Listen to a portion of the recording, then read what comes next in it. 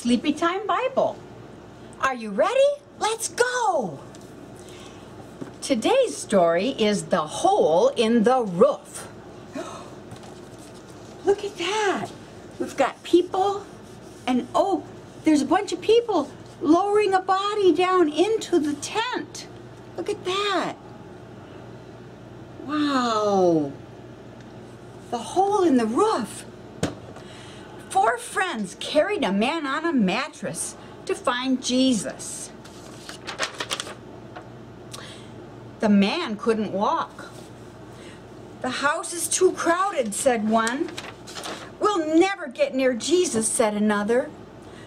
What will we do? Asked another. But the 4th friend said, I have an idea. Let's make a hole in the roof.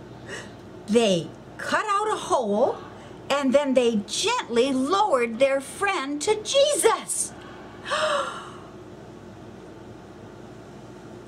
Jesus smiled. Then he spoke to the man, God will forgive you anything you've done wrong.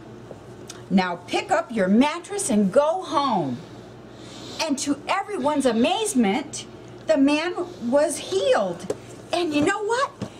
He picked up his mattress and he went home.